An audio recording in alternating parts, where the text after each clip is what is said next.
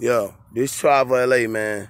And I just want to let y'all know what my pearls stand for. This one right here, you know what I'm saying? This long one right here, this one represent heaven. Heaven Watkins. And heaven in the Hoods Community Center. That's what that one represent. This one right here, this blue one, it's longer than that. It's one chain, one pearl. That one stand for 2020 Zion. That's what that one stand for.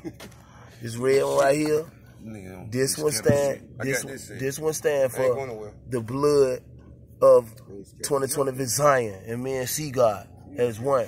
This one right here. This one right here, this one stand for me and C God, Tribe LA and C God. This one stand for our family together as a whole unit. You know what I'm saying? As you can notice, it got 3 diamond pearl necklaces on one. And this one right here, this one stand for the black and white. You know what I'm saying? It stand for me and C God, our mothers, together, that they will always be queens.